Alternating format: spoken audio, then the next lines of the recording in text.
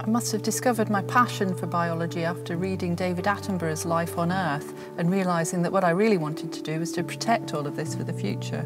I first became interested in being a geologist after I went on an A-level field trip. 5 days in the field, I was hooked. This shipyard was building a polar research vessel in my hometown.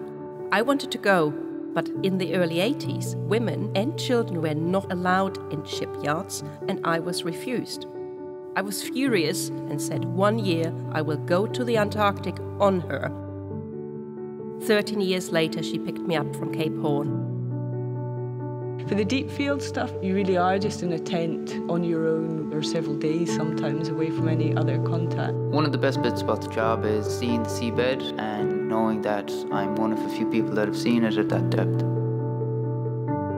We have huge challenges we're facing. Climate change, pollution, greenhouse gas emissions, overpopulation. Sea level rise. Energy security, water security. When you're out pretty far from land and you see plastic floating in the ocean, it's quite alarming. You realise that it's not a black and white picture, and sometimes you get to the point where you're not really sure how some of these problems can be solved. But then you go back to the drawing board and try and work out a different track which might help.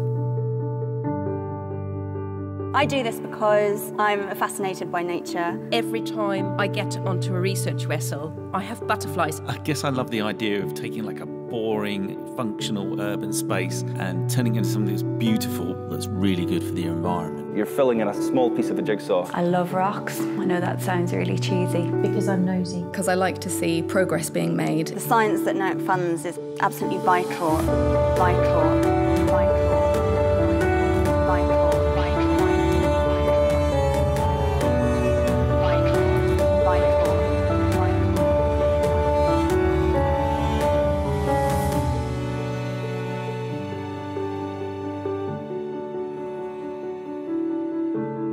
All of the work that I do is funded by NERC, so without NERC support, none of this would be possible.